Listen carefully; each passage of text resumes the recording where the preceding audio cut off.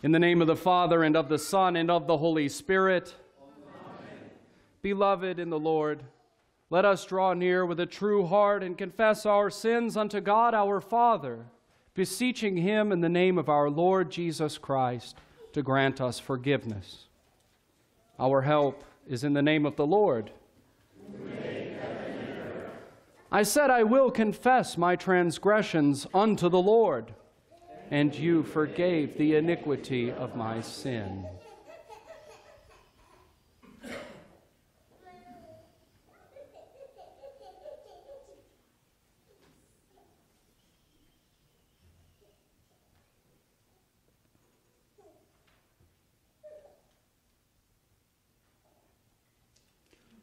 O Almighty God, merciful Father, I, a poor miserable sinner, confess unto you all my sins and iniquities, with which I have ever offended you, and justly deserve your temporal and eternal punishment.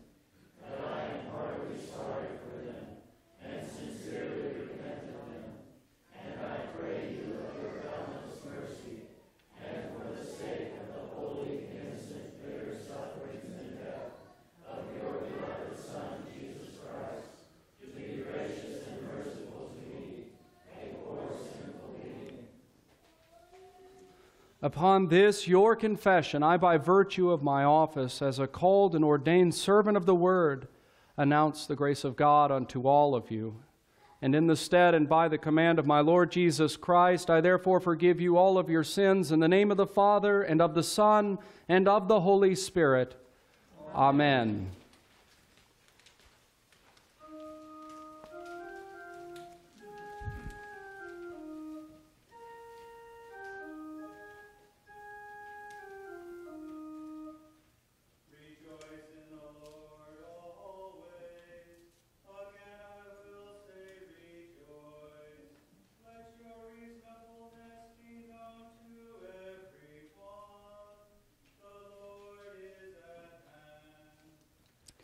Lord, you were favorable to your land.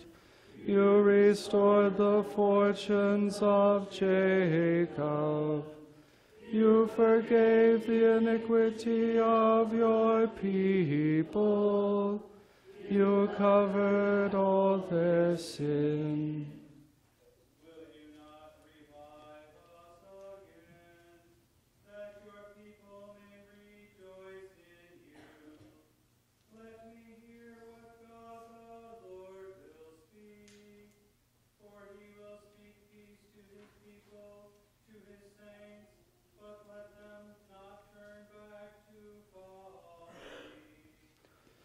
Glory be to the Father, and to the Son, and to the Holy Spirit, as it was in the beginning,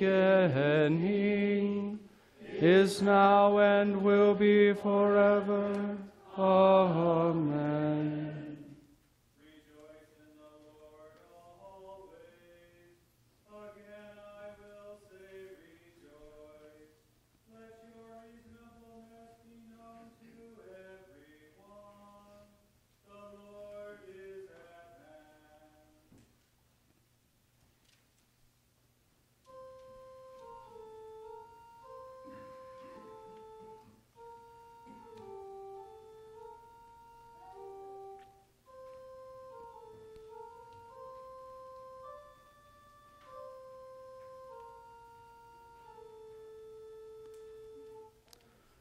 Lord, have mercy. Lord, have mercy. Lord, have mercy.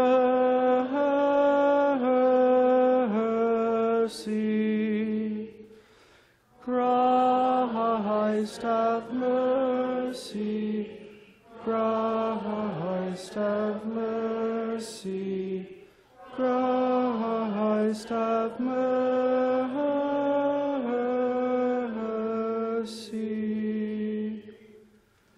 Lord, have mercy.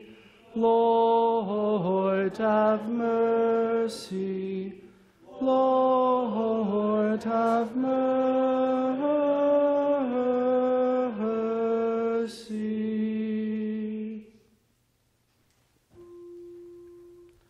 The Lord be with you.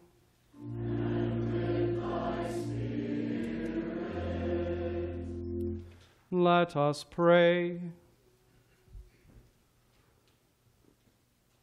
Lord Jesus Christ, we implore you to hear our prayers and to lighten the darkness of our hearts by your gracious visitation. For you live and reign with the Father and the Holy Spirit, one God, now and forever. Amen.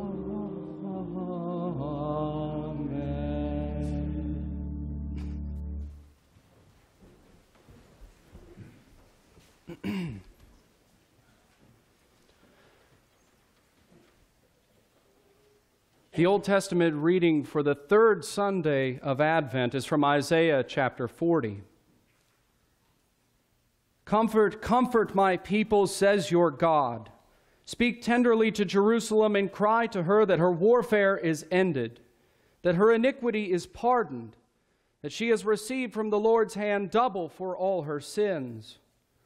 A voice cries, in the wilderness prepare the way of the Lord. Make straight in the desert a highway for our God. Every valley shall be lifted up, and every mountain and hill be made low. The uneven ground shall become level, and the rough places a plain. And the glory of the Lord shall be revealed, and all flesh shall see it together, for the mouth of the Lord has spoken. A voice says, cry, and I said, what shall I cry?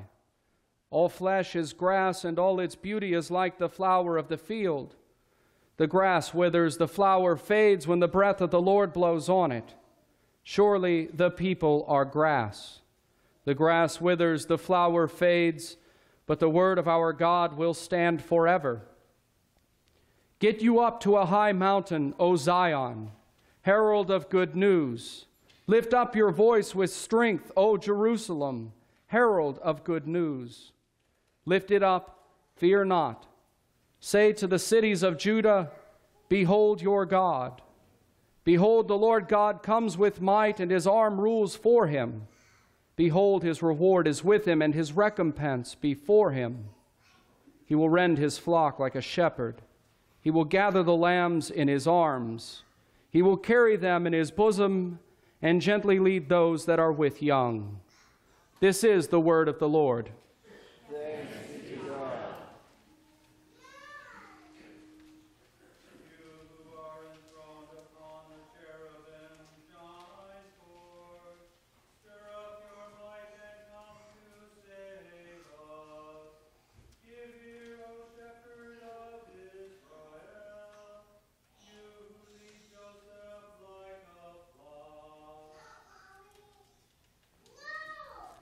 The epistle text is from 1 Corinthians chapter 4. This is how one should regard us, as servants of Christ and stewards of the mysteries of God. Moreover, it is required of stewards that they be found trustworthy. But with me it is a very small thing that I should be judged by you or by any human court. In fact, I do not even judge myself. I am not aware of anything against myself, but I am not thereby acquitted. It is the Lord who judges me. Therefore do not pronounce judgment before the time, before the Lord comes, who will bring to light the things now hidden in darkness, and will disclose the purposes of the heart. Then each one will receive his commendation from God. This is the word of the Lord. Thanks be to God.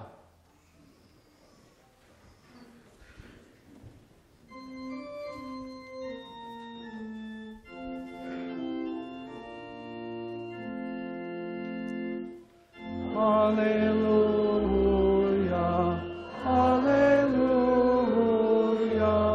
hallelujah.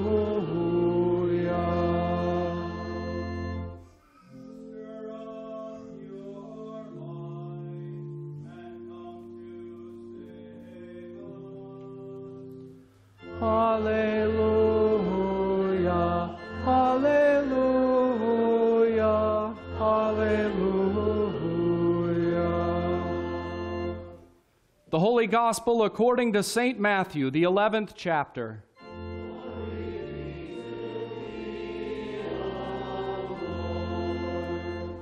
Now when John heard in prison about the deeds of the Christ, he sent word by his disciples and said to him, "Are you the one who is to come, or shall we look for another?" And Jesus answered them, "Go and tell John what you hear and see. The blind receive their sight, and the lame walk. Lepers are cleansed, and the deaf hear, and the dead are raised up, and the poor have good news preached to them. And blessed is the one who is not offended by me." As they went away, Jesus began to speak to the crowds concerning John. "What did you go out into the wilderness to see? A reed shaken by the wind? What then did you go out to see? A man dressed in soft clothing? Behold, those who wear soft clothing are in kings' houses. What then did you go out to see? A prophet? Yes, I tell you, and more than a prophet. This is he of whom it is written, 'Behold, I send my messenger before your face, who will prepare your way before you.' Truly I say to you, among those born of women, there has arisen no one greater than John the Baptist. Yet the one who is least in the kingdom of heaven is greater than he." This is the gospel of the Lord.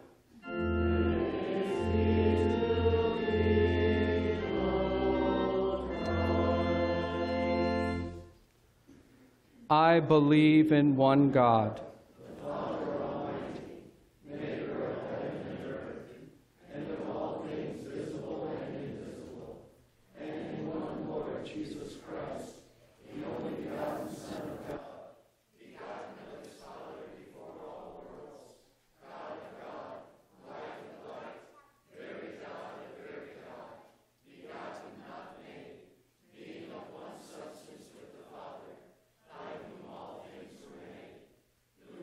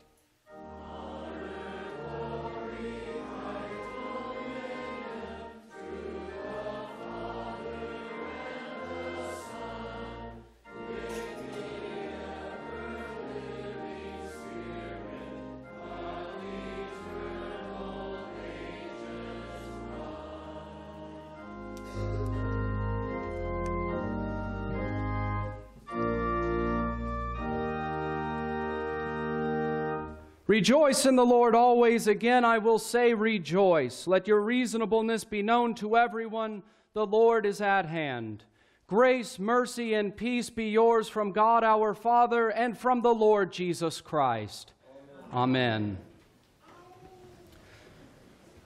Gaudete Sunday, the Sunday of rejoicing. Even in this penitential season of Advent, we see a glimpse of the joy that we expect when our Lord comes back to judge the living and the dead.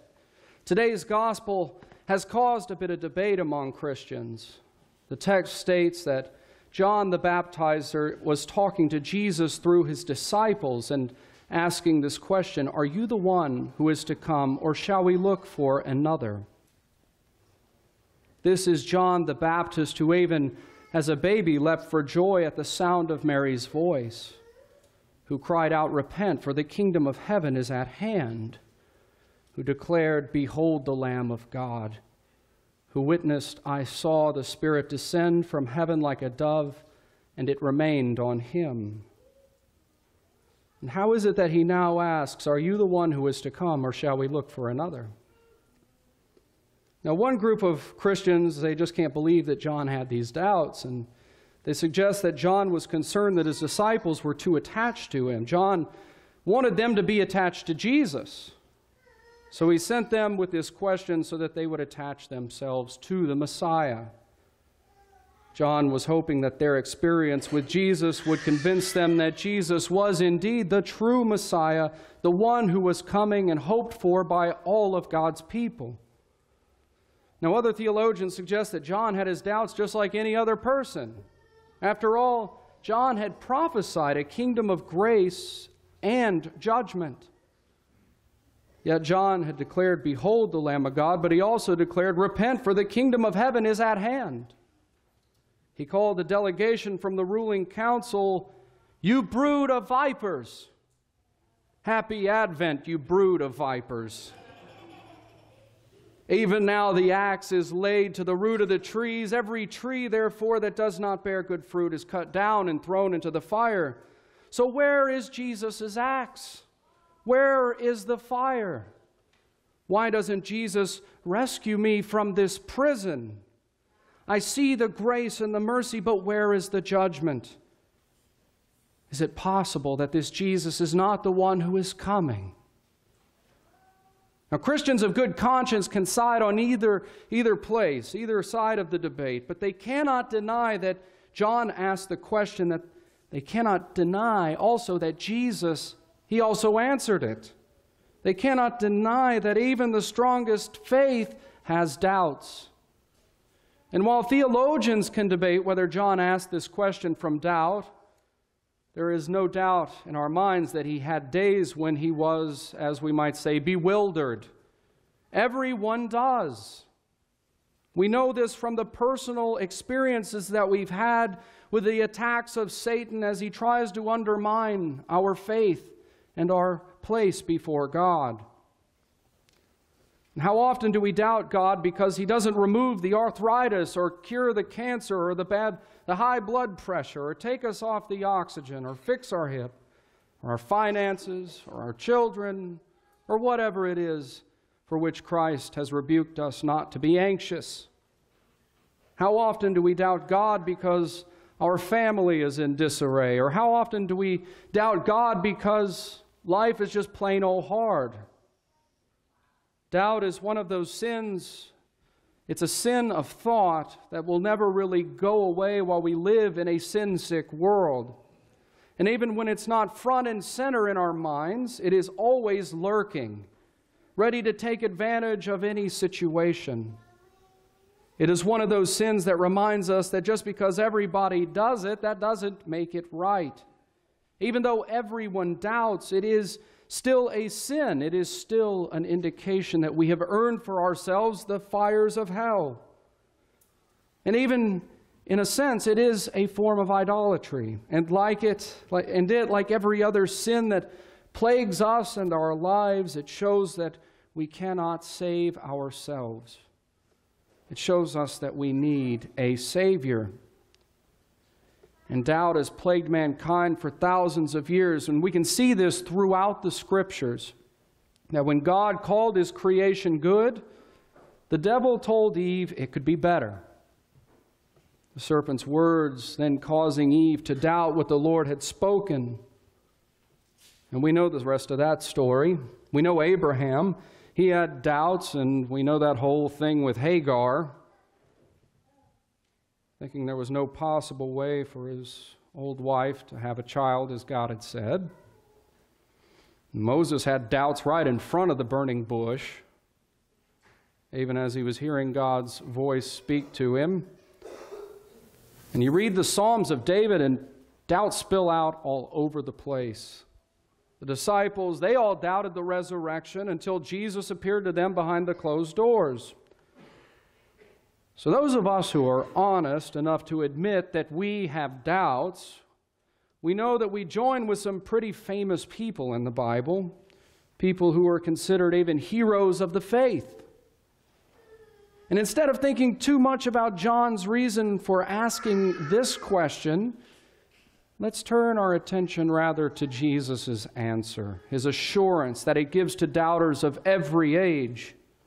Because John didn't get an answer, a direct yes or no answer from Jesus. Instead, he told John's disciples, "Go and tell John what you hear and see.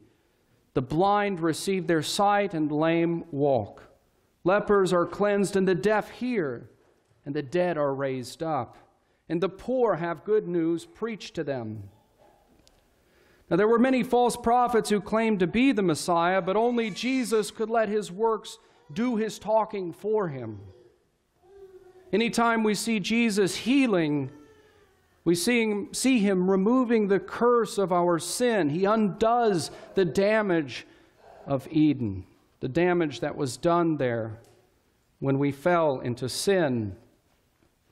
And Jesus' works also, and maybe even more importantly, show us the fulfillment of the Scriptures. You might remember how Isaiah had talked about the time when the Messiah would come, when he said, "Then the eyes of the blind shall be opened and the ears of the deaf unstopped. Then shall the lame man leap like a deer and the tongue of the mute sing for joy." And from John's gospel, we might recall how even the blind man in the temple had said, "Never since the world began has it been heard that anyone opened the eyes of a man born blind. If this man were not from God, he could do nothing." And as much as Jesus' healing ministry showed that he is the one who comes, his preaching ministry shows even more that he is the promised one.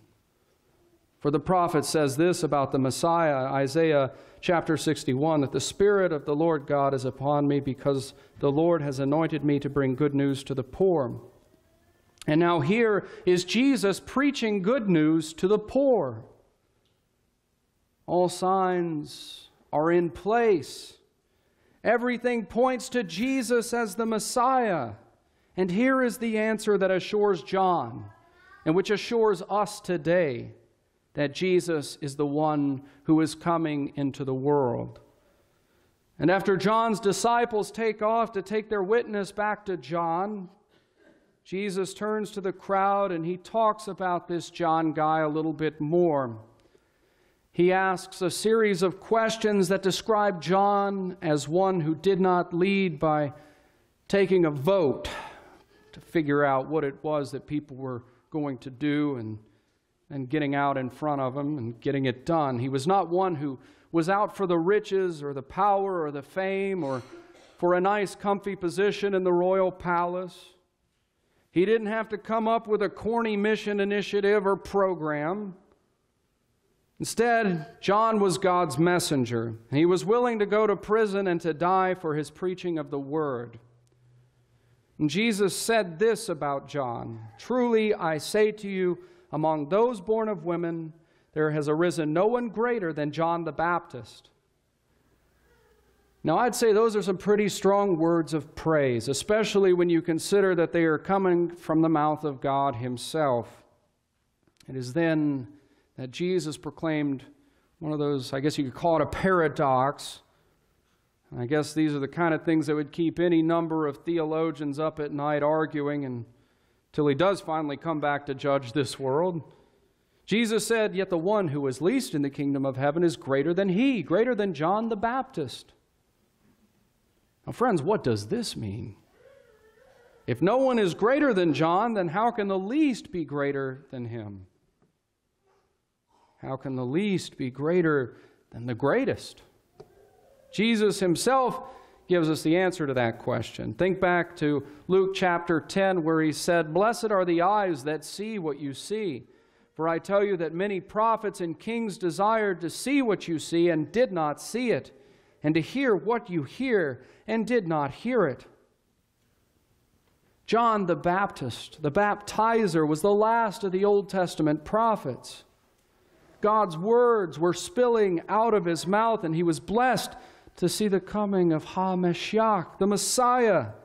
But he did not live long enough to see the end of the Messiah's mission on earth. And just as Moses stood on the mountain and he could see the promised land, and yet never experience it, so too John saw the future. He saw the kingdom of heaven, but he never experienced it before his death, at least not in its fullness. But John joined the great heroes of the faith that we might find in Hebrews 11 mentioned, of whom it is said, "All these, having gained approval through their faith, did not receive what was promised, because God had provided something better for us, so that apart from us they would not be made perfect."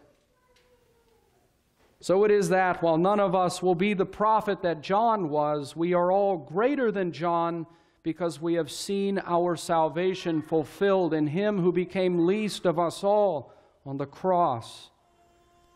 John declared that Jesus is God's perfect Passover lamb. But we have a full picture of our salvation history that shows us how Jesus became that lamb by becoming a sacrifice. We know that Jesus lived a perfect life before God, a perfect life before neighbor, that he lived righteously according to God's law and commandment. And the good news that is preached to us today is that through his promise and the washing of water and word, through the regeneration and renewal of his Holy Spirit, that in baptism he gives us perfect life. He gives us his perfect life as he takes all of our sin, and even the sin of our doubts, onto himself. And even through such instruments as Pontius Pilate, he received the punishment, the judgment that we had deserved.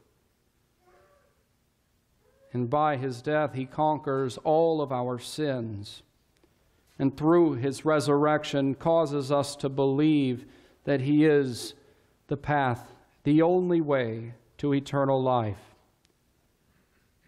And so, even as we expect his second advent, we experience Christ's baptism of spirit and fire, and we know the intimacy of Jesus' presence with us as we eat and drink his body and blood in the sacrament of this altar for the forgiveness of our sins, which continually preaches to us that we have life.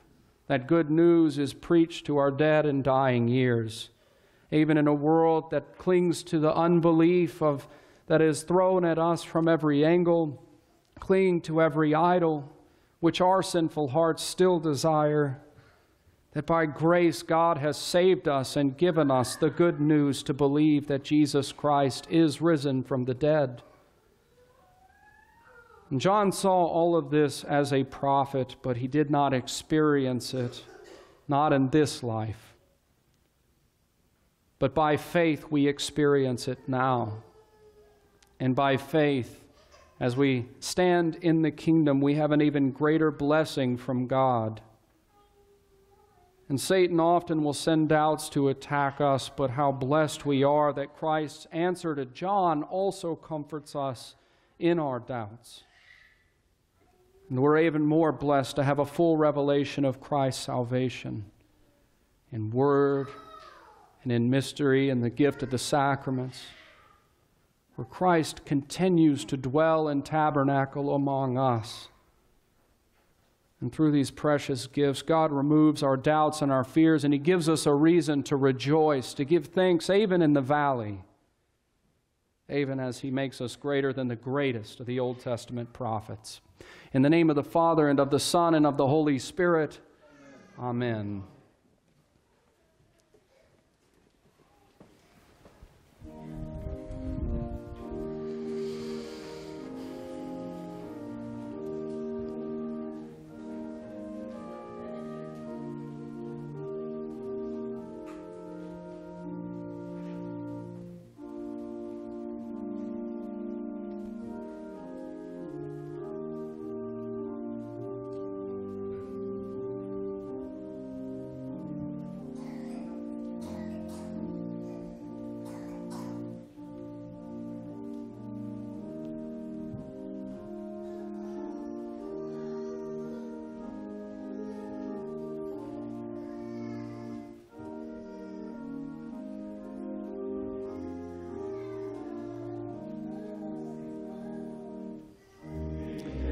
In me a clean heart, O God.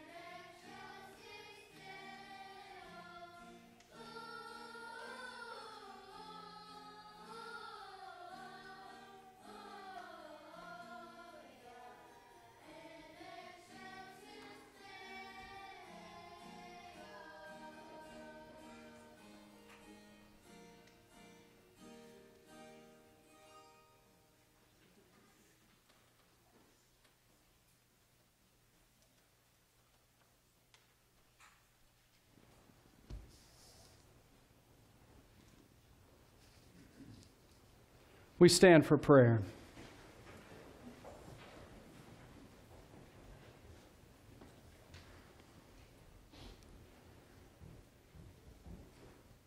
Let us pray for the whole Church of God in Christ Jesus and for all people according to their needs.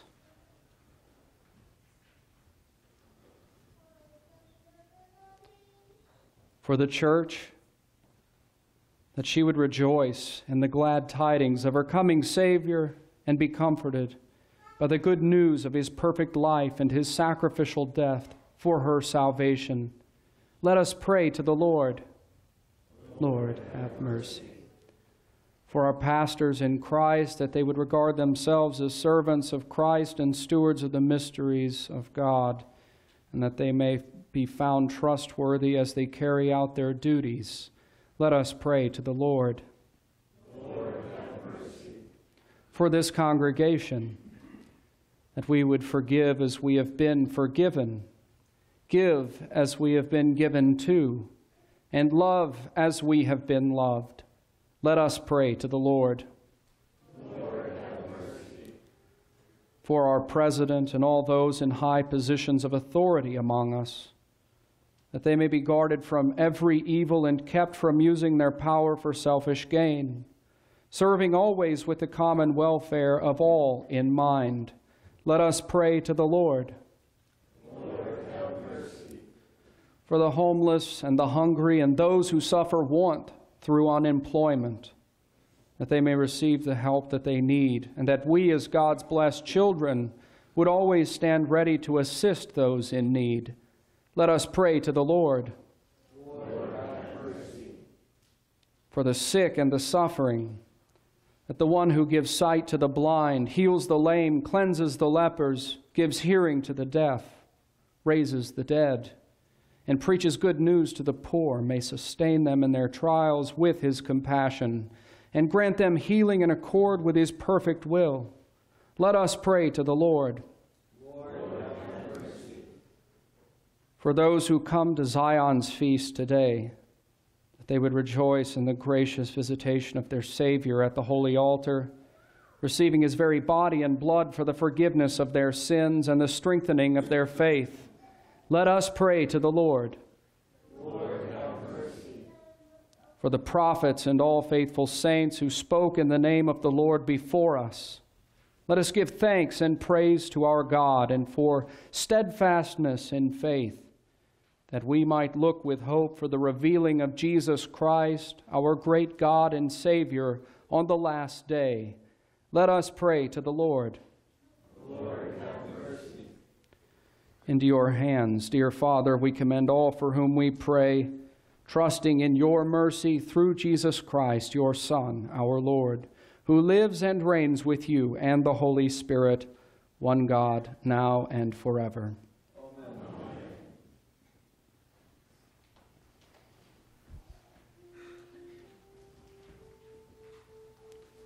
The Lord be with you.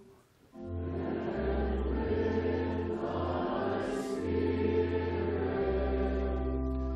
Lift up your hearts. We lift them up unto the Lord. Let us give thanks unto the Lord our God. It is meet and right so to do. It is truly meet, right, and salutary that we should at all times and in all places give thanks to you, Holy Lord, Almighty Father, everlasting God, through Jesus Christ our Lord, whose way John the Baptist prepared, proclaiming him the promised Messiah, the very Lamb of God, who takes away the sin of the world, and calling sinners to repentance, that they might escape from the wrath to be revealed when he comes again in glory. Therefore, with angels and archangels, and with all the company of heaven, we laud and magnify your glorious name, evermore praising you and saying,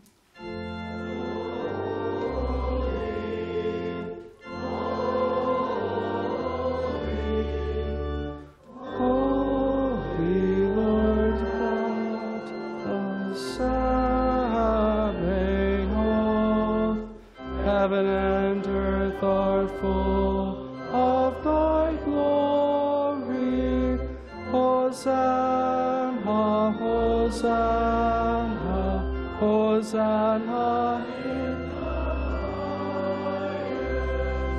Blessed is he, blessed is he, blessed is he that cometh in the name of the Lord. Hosanna, Hosanna, Hosanna in the highest.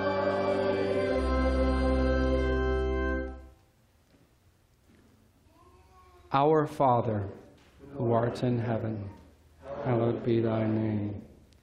Thy kingdom come, thy will be done, on earth as it is in heaven. Give us this day our daily bread, and forgive us our trespasses, as we forgive those who trespass against us. And lead us not into temptation, but deliver us from evil. For thine is the kingdom, and the power, and the glory, forever and ever. Amen.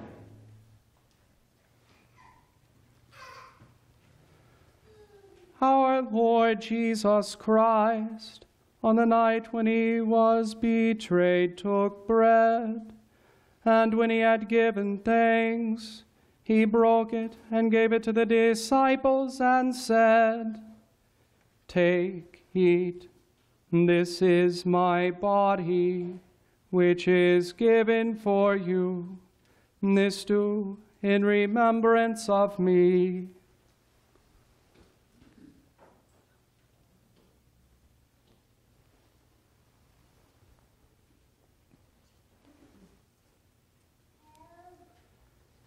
In the same way also, he took the cup after supper, and when he had given thanks, he gave it to them, saying, Drink of it, all of you. This cup is the New Testament in my blood, which is shed for you for the forgiveness of sins. This do as often as you drink it, in remembrance of me.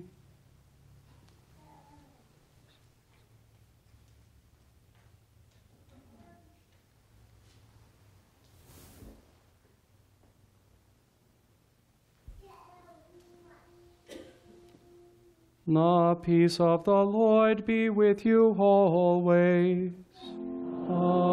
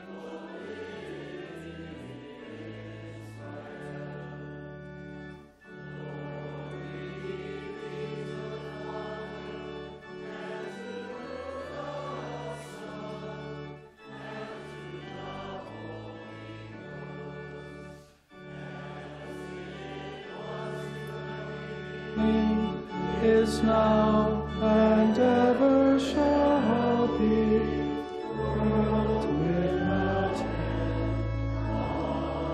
Amen. O give thanks unto the Lord, for he is good, and his mercy endureth forever. Let us pray. We give thanks to you, Almighty God, that you have refreshed us through this salutary gift, and we implore you that of your mercy you would strengthen us through the same in faith toward you and fervent love toward one another. Through Jesus Christ, your Son, our Lord, who lives and reigns with you and the Holy Spirit, one God, now and forever. Amen.